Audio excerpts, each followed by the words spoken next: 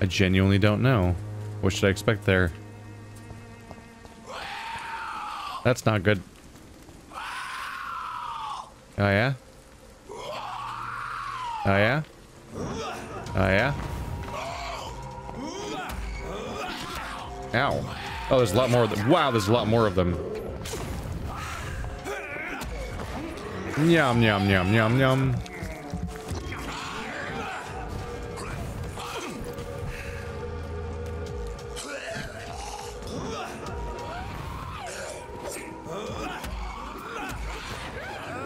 There we go. There we go. Nice and clean. And I'm all healed up now, so we're good. Yeah! One way to cover the ground. You alright? He's not alright. Spoilers. Somebody give me handles. I need to get a handle on the situation so I can upgrade my handles. Who knew that simple handles would be so hard to come by? Quarantine influenza. I believe that's the usual notice. Stay at home. Influenza. I get so familiar with just the term flu that I have to double take whenever I hear influenza in its full form and remind myself that, oh yeah, right, it's just the flu. Influenza makes it sound way worse. Calling it influenza feels more right during historical times where it was a huge problem than the usual disease that people face during, like, flu season where it's largely an annoyance.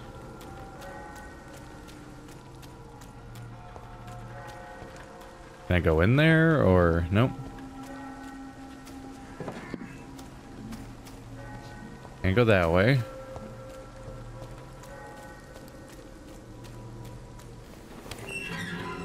Friendly. Is that the sun that's at the cemetery? Probably.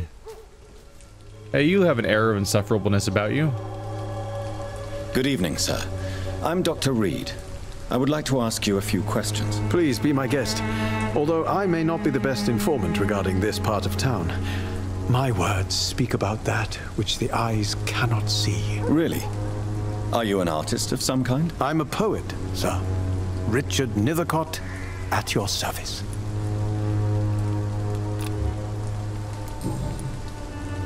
May I ask what you're doing at this hour of night, sir? Do you live here? Not at all. I'm just enjoying the pleasure of a quiet walk. Though night talks are always preferable, if you ask me. Especially with strangers. But are you not afraid of the epidemic? Oh, why should I? I see some equity in the Spanish flu. No flesh should be saved, say the scriptures. Good or evil, rich or poor, all are equal in the eyes of the flu. If you say so. But as a physician in a time of epidemic, I must caution you to avoid unnecessary exposure, sir. Thank you, Doctor. But we both know the seeker of truth has to go boldly where the weak dare not. More like the seeker of truth becomes a disease vector. Are you aware that your life could be in danger in this part of town? But this is where I must be to feel the real beat of the city. I had to come, see it for myself, alone. I understand your need for solitude, but it's not safe around here. I don't care. I don't have many friends, Doctor, and my family despises me. If some misfortune came upon you, who would be here to help you? Well, you for a start, my dear Doctor. I did kick ass in the next room over, which you might have heard. What are your thoughts on the terrible situation in this city? Terrible, you say? No. Of course, the death of so many innocents is a tragedy. But the scourge has not been all bad for the city. Oh, no, sir. What are you talking about? Do you remember London before the flu? Noisy, cacophonic, quiet nowhere to be found. And now, listen to this oddly peaceful silence. Peaceful? That's quite an unusual way to speak about the epidemic. And very inappropriate, I must say. Most people fail to understand my perspective. I don't blame them. But how could I call myself a poet if I veiled my feelings? Wow, yeah, it's great how it's so peaceful and quiet. Did you hear the screaming monsters from next door? I find it really alarming how many, like, monsters there are, like, that one gate away from all of these NPCs. And he's like, it's so peaceful now with all the people gone. I'm like, did you hear the screaming, shrieking monsters? Did you not notice them? Tell me, Mr. Nithercott, why seek inspiration in Whitechapel? The place is not beautiful per se, but how to explain it? Stirring and challenging. More like, you mean like the Whitechapel murders is a really poetic thing to hear about? Do you not think it a little morbid? On the contrary, sir. Whitechapel is full of life, full of beauty. Just like my dear muse, the wonderful Camellia. What can you tell me about Camellia? Not much, and that's the beauty of it. She can't speak, you know. She's a locked mystery who exhales kindness and sweetness.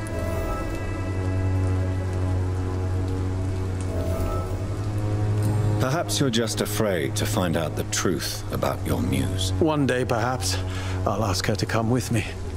But will she still be my wild flower of Whitechapel if she moves uptown?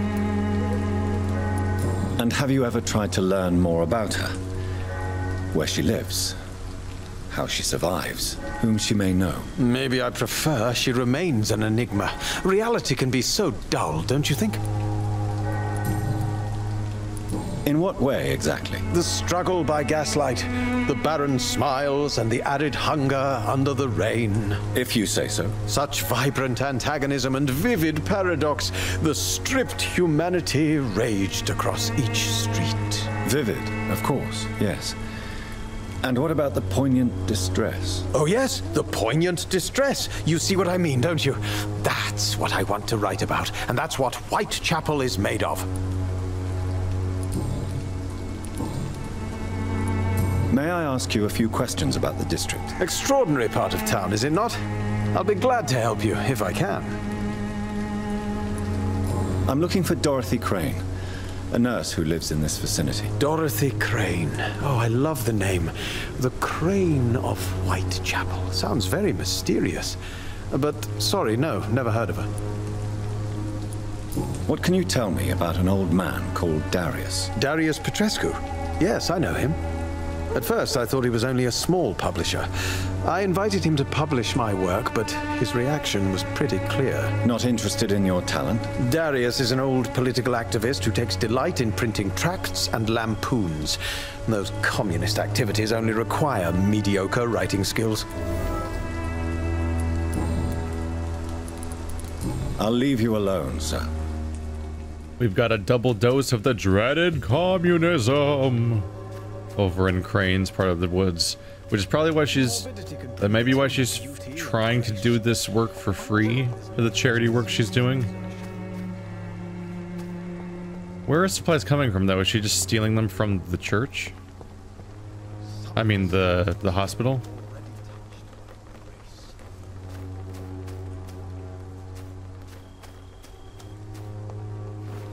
Aha.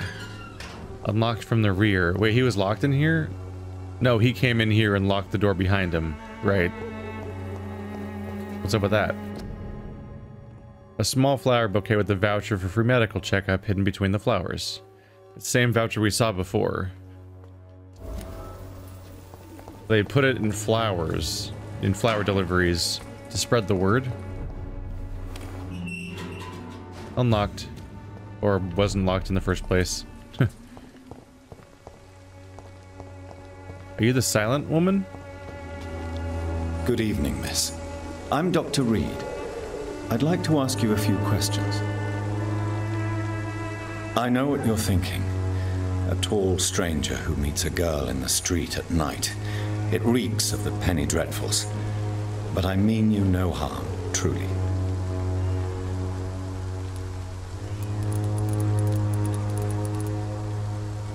I know you understand what I'm saying. Your silence has nothing to do with you being mute, does it?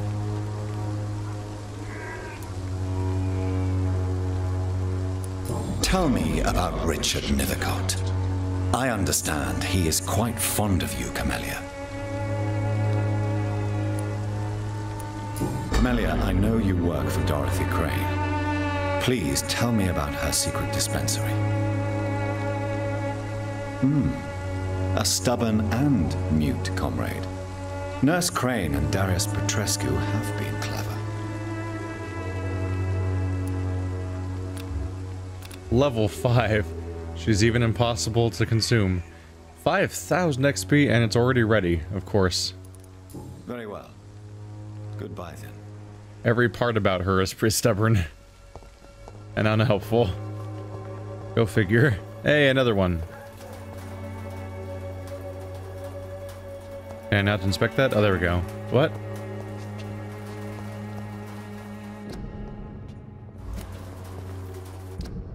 How are we doing on secrets of yours? Not all of them. Not even many of them. Give away drugs and medicine for free. They were resistant to their homeland. Oh, she's only level 2. These two are both 6. I thought they were a bigger deal. Huh. I guess Whitechapel just doesn't get to have much of a pillar of community. Is this person double sick? Or is just bronchitis that bad?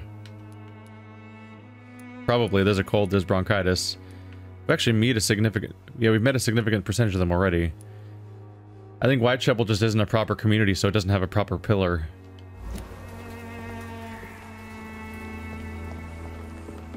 Because the pillars seem to be specifically too high of a mesmerization level for you to actually reach.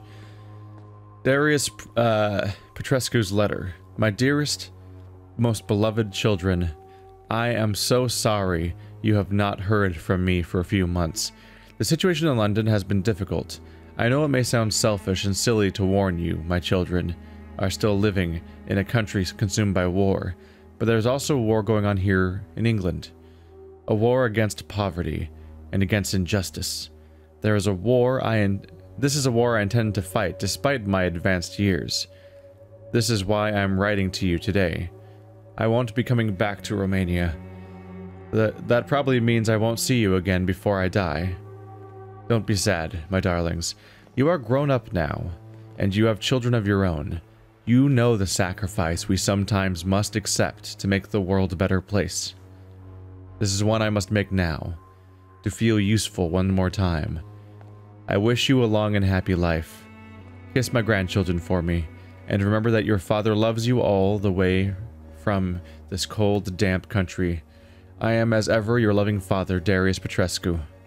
The content of Darius' letter to his children could give me more leverage to enter. What are we gonna do, threaten his children? Less of a mystery now. It should not be that difficult to incite him to let me in. This is gonna get dark, isn't it? I'm gonna keep poking around a little bit. Might even try out these people's individual missions. Let's loop until I feel like I'm repeating my steps. It's locked.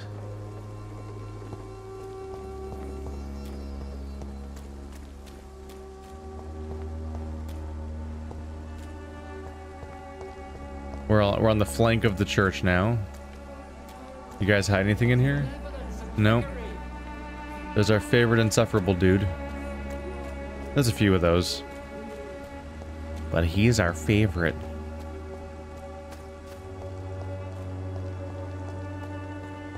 I don't see anything in this courtyard. Ooh, hi. Hi. But also, why?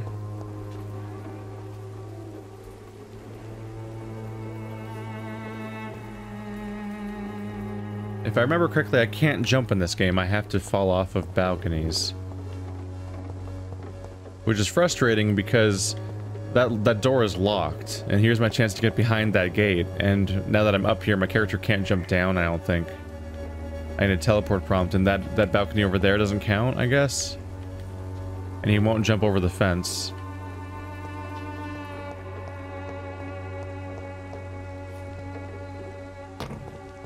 Bit frustrating. You are... oh yeah, it's you. You look so pale, my lord. Would you like me to revive you? Don't be shy, handsome.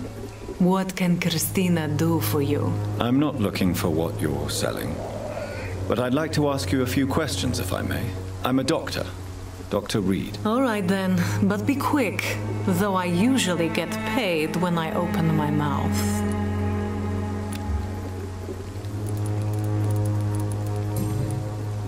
Christina, have you been examined?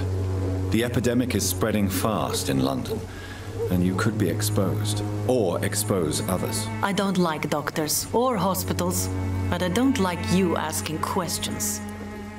Ah, yes, the safest kind of prostitute, the one that doesn't like doctors or hospitals. Great. Considering your line of work, I assure you it is only a matter of time before you have health issues. If it is going to happen, it will happen. Right now, I need money. That's what's important. You can put your own life in danger, that's your decision. But what about your clients? If you're contaminated, you will put them in danger too. And you think that would worry me? If you knew the men I deal with, their health would not be what you'd worry about. Clayton Darby claims he will expose the crisis in Whitechapel to all of London. Do you believe him? I believe Clayton's courage will erode with time, until he finally leaves Whitechapel to start another fight somewhere else.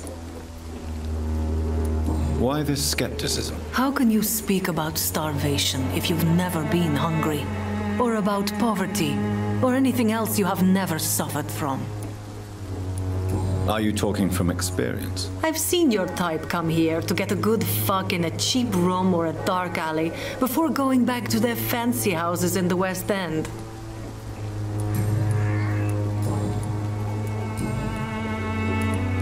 Tell me about yourself. Are you joking with me? People don't usually come to see me for conversation. I have no interest in your work. I am, however, curious as to what led you into this career. Short story. The war, exile, and England. This country is not especially welcoming. I've been refused many jobs because of where I am from. I had few options left.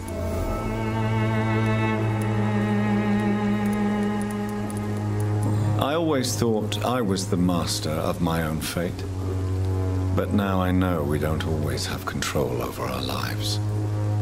I don't judge you. You know, this money is not only for me. I have good reasons to need this money quickly, but it is not your concern, Doctor. Do you know Nurse Dorothy Crane from the Pembroke Hospital? Anything you can tell me about her would be helpful. I don't know her, but I know her name is Dorothea Crăciunescu. She came from Romania like me and many others. You seem to respect her. Dorothea helps the sick people of Whitechapel. Everyone should respect that. Goodbye, miss. Take care of yourself as best you can. I found it odd when the poet was talking about taking inspiration from Whitechapel but didn't even know about Dorothy, when everyone seems to. Just made him seem like he's not doing a very good job at even looking at this place. Maybe that's why he so flagrantly just says shit like, "Oh, it's so nice how quiet it is." I'm like, it's both not nice and not quiet right now. We even used to be neighbors, for Christ's sake. I prefer not. We used to be neighbors, for Christ's sake.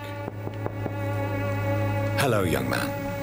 I'm Dr. Reid, and I would like to ask you a few questions.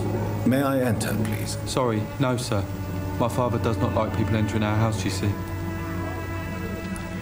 Your father is worried about you, boy. He asked me to look for you. So my father actually worries about me then? Okay then. Come on in. I'm Harry, by the way.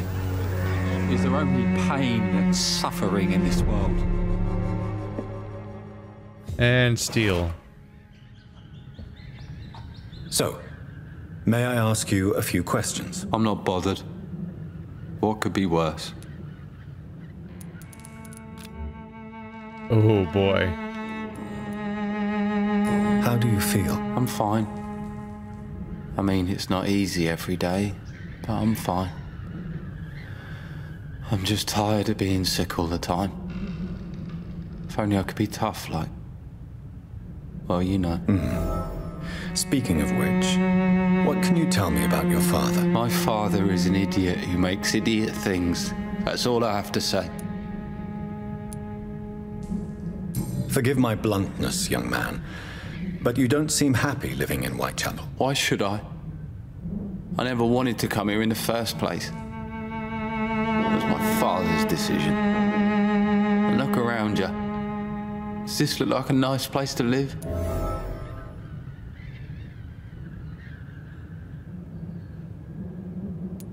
This place is awful, I agree. But does that not mean your situation can only improve? That's exactly what my father says. Harry, you should be grateful for what you've got. But I wasn't even consulted when we moved here. If life here is so terrible for you, why don't you just leave this place? Have you ever spoken to your father about it? I don't go outside. It terrifies me so. I went outside once without my father noticing and I saw terrible things. Bloody and frightening things. So that's why you stay at home all day? For fear of the epidemic? I'm not afraid of disease or death, Dr. Reid. It's the living I'm afraid of.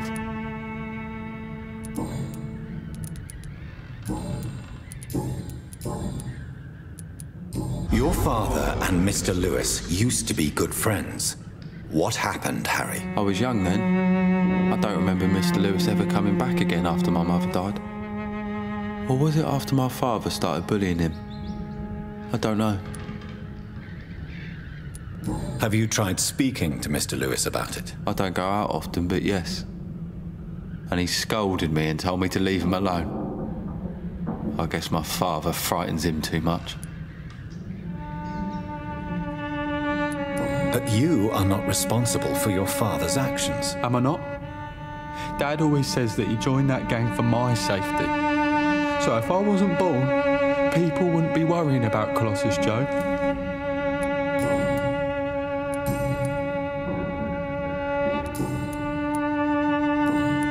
Do you know Nurse Dorothy Crane from the Pembroke Hospital? I'd like to know more about her. Yes, I know her. She came here to examine me when I was very sick. She said I should go out more. Goodbye, young man. Take care of yourself. Is there only pain and suffering in this world? Taking all your shit. Did I just open a safe? Is that my vampire powers? And no one cares when I do it? Damn. Taking all the shit from the sick people. Boop ba doop ba doop ba doop ba doop. Might be able to find something about his father in here. That might be leverage of some sort or something like that. It's locked. Ah. That's not coming open so easily.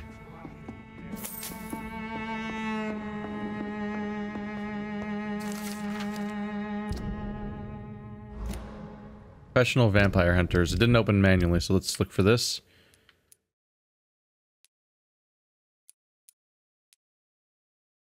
It's another pre-win article.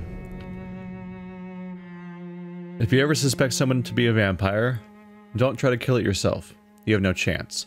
Instead, contact me or try to inform a professional vampire killer. These men and women are rare, but they know what to do against these evil creatures. It even seems that some of them are working together under the name the Guard of Priwen, a paramilitary organization dedicated to the eradication of vampires in London. They are your friends. You are not alone. Solutions exist. Be smart. Spread the word. Clarence Crossley. For more information, please contact me directly. So he has a vampire killing pamphlet. Dear Mr. Peterson, it is my duty to inform you of our refusal to accept your application for a job at the dockyard. I must thank you for the time spent at our office explaining the difficulty of your situation with your ill boy and the loss of your beloved wife, but it is also my duty to point out the policy of our company which expressly removes the employment of former criminals or convicts. Your unfortunate connections with the ill-fated wet boot boys have been duly noted. These are hard times, sir, and Finch and Harper intend to reward first the candidates who pass the small inquiry we like to conduct about our future employees. You have my deepest sympathy, and may God be with you and your family. Sincerely, R.D. Harper. We hope everything works out for you, but it won't be with us. Fuck off. What's that? You try to turn your life around and leave previous criminal elements and move on towards a regular life? Well, we're specifically going to roadblock that.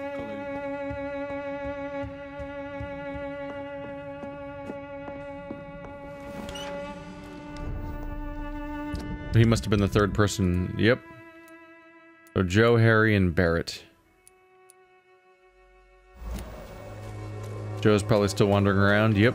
Time to pay, one way or another. You again? What do you want this time?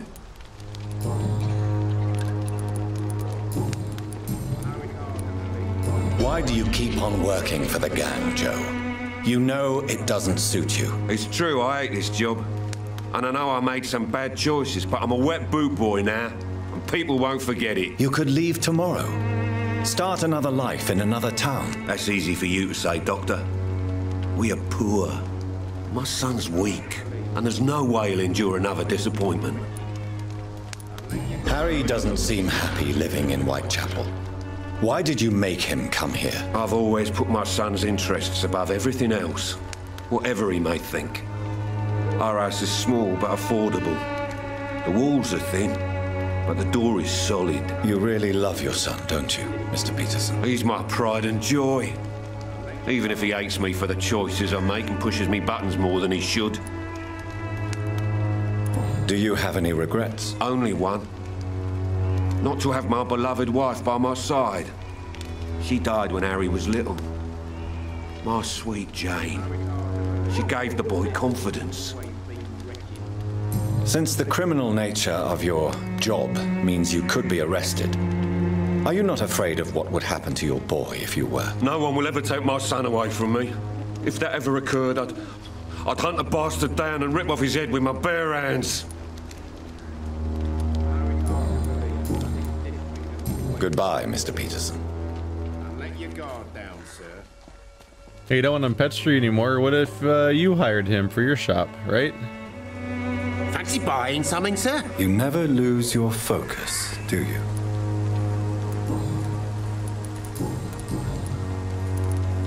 What do you know of Harry Peterson? The boy seems so fragile, not like his father at all. Harry's a good boy, but he spends most of his time complaining.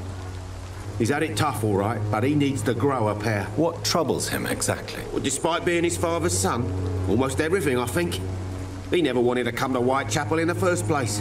Hates this place more than most of us. Right then. Show me what you have. Did your stock magically reappear? It did not. It did not. Dang it. Not so lucky this time.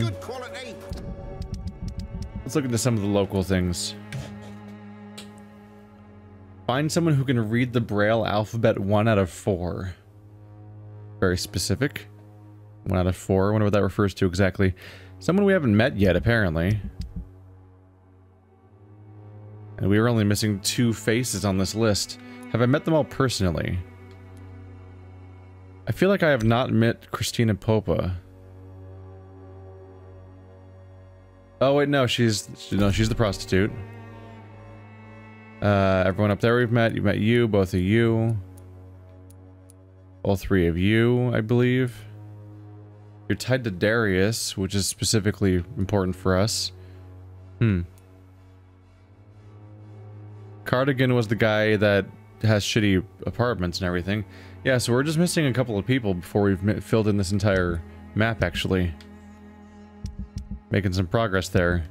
It's a low quality area though, so if you do feed on anyone, you're probably getting yourself in trouble. Oh right, the quests. Retrieve Samuel the disciple in the cemetery. Ah, we haven't met him yet. And Samuel's not tied to him at all? Uh-oh. The fact that Samuel's not on this map tied to him makes me think Samuel might just be dead. It's not very encouraging. I'm sure it'll be fine. Cheap price, good quality. Come on, take a look. Don't be afraid. Hey, Sammy. Here? Oh, that's the main quest.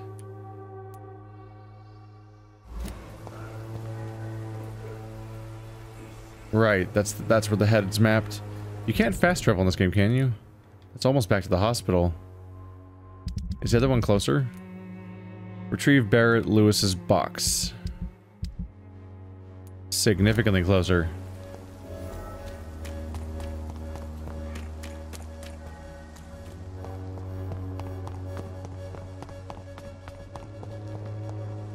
Enemies abound.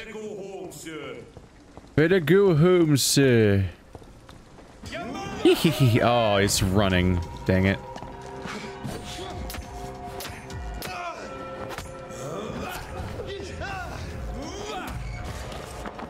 And kill.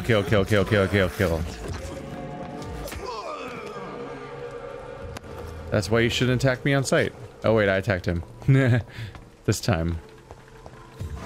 Oh look, he's T-posed. Oh, he was T-posed. Haha. Haha. Oh, he was T-posed. That's great. Oops, how do I get through here? Oh, back there was a turn in.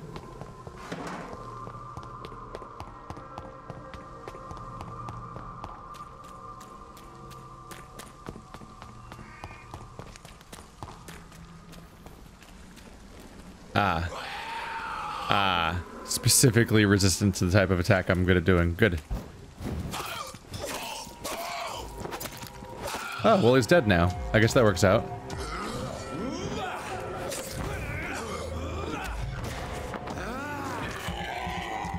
Not lasting very long, is he? There we go. Clean.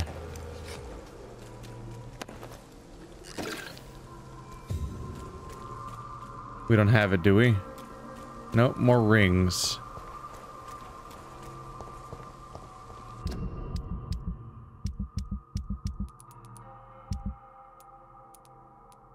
Good resale value. Ah.